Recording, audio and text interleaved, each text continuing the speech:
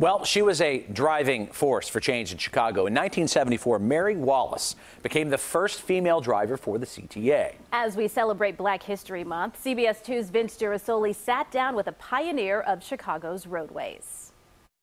When people heard that it was going to be a lady driver and her route was going to be State Street, it was like a parade. Mary Wallace remembers the attention surrounding the novelty of her first day on the job. Every day was an adventure.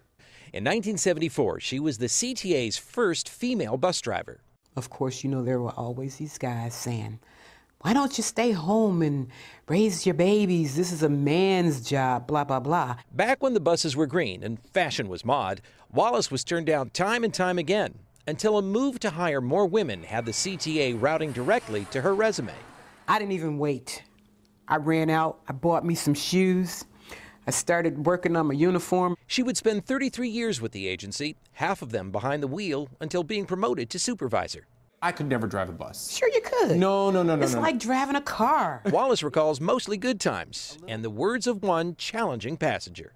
I have a gun and I want this bus. She may have been the first behind the wheel, but Mary says, along with the other women drivers who followed, they all headed into new territory. A lot of them were like single mothers, you know, and they didn't have jobs, and all of a sudden there was a job out there for them. Yes, we can, and yes, we did.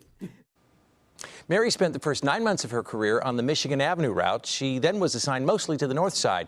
She recalls forming bonds with her riders, regulars who on holidays would often bring treats and gifts. She now lives in Hoffman Estates and travels the world.